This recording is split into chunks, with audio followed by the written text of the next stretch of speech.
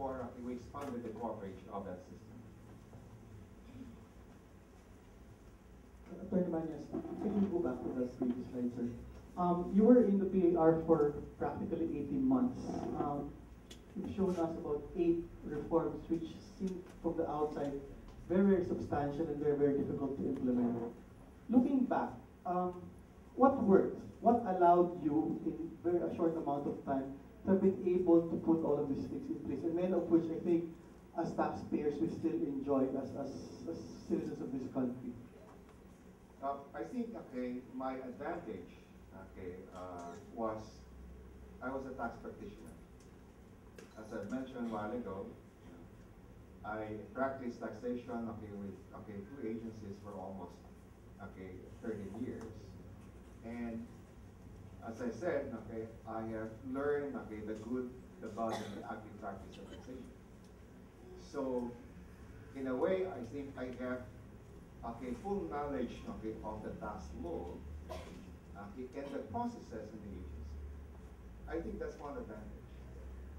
The second advantage was I got a group of tax professionals who identified what are the short things that we need to do so that the short wins will enable us to reach to the long-term objectives.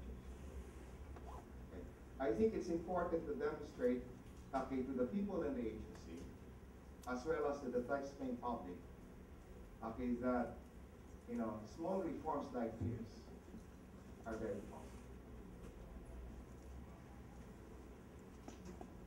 Now, moving on, what is the vision? It's basically a simple vision. And this is the vision that we follow in crafting both the short-term programs as well as the long-term program. Simple. We need a tax law, regulations that is simple, easy to interpret and understand. Integrated. Now there are 2 major types of taxes: direct taxes, income tax is a direct tax, but is an indirect tax. You've got to connect one from the other, because if a taxpayer is reporting its indirect tax path, then rightfully it will be forced also to report the direct tax at the same time. So you've got to connect both the direct and indirect tax. Market sensitive. I think it's important to achieve efficiency in the agency to know your customers. You've got to segment the taxpaying public.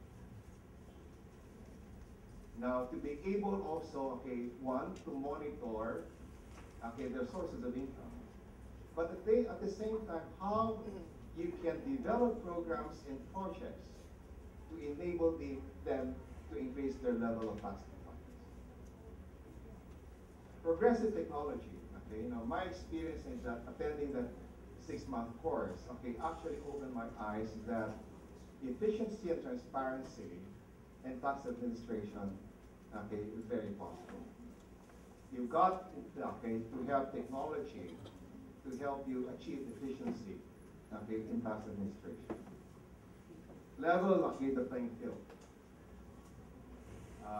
There is a provision in the Constitution that we need to involve a progressive and equitable form of taxation. Now, what do I mean by this? Now it simply means that similarly situated taxpayers should be treated and taxed similarly, but also equitably. And the last is evolving. You've got to adjust. A tax system, a tax process should also be dynamic. You've got to adjust to the changing business and social environment.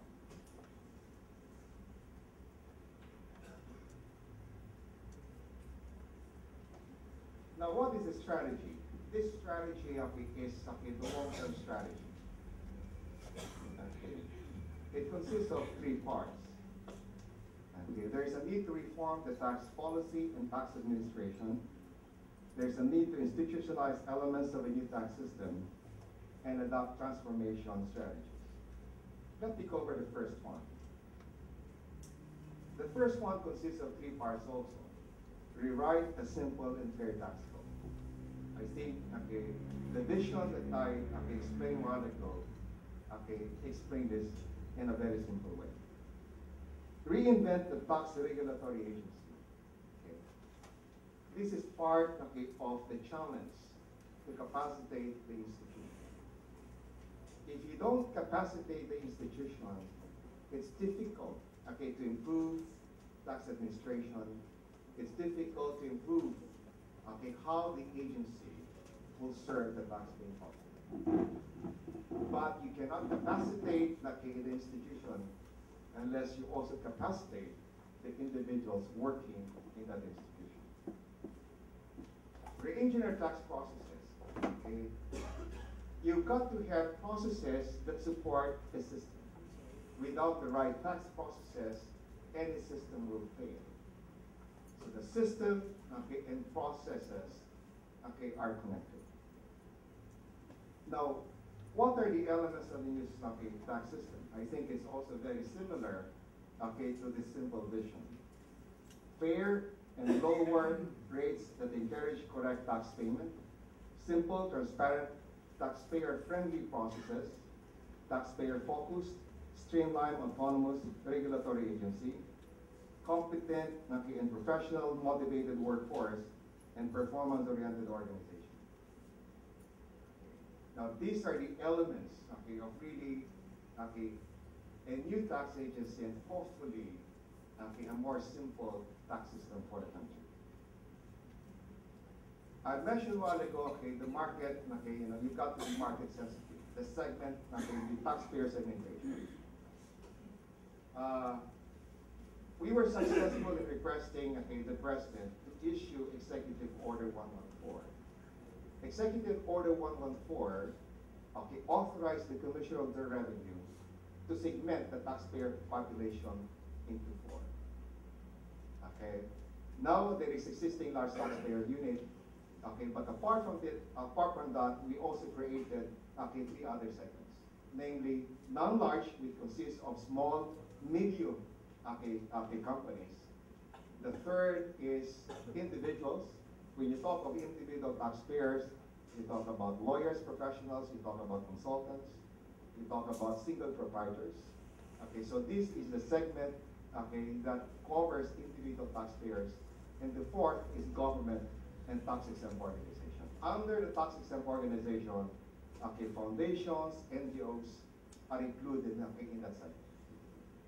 Now, this is very important to be more responsive to the needs of this segment, but at the same time, you develop system to monitor their tax compliance. Whether the taxpayers belonging to these four segments are correctly reporting their sources of revenue.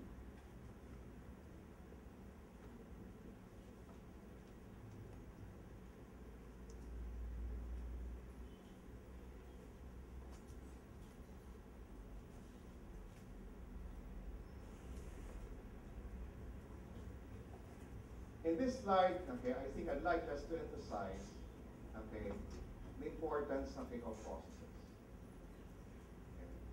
Without the right processes, it will be difficult to really achieve efficiency. And that's the reason why in the 7 or 8 items that we were able to craft and implement, what's embedded in those projects and programs are the right processes. Let me just share with you a quote from Colin Powell that talks about simplification. Great leaders are almost always great simplifiers who can cut through argument, debate, and doubt to offer a solution everybody can understand.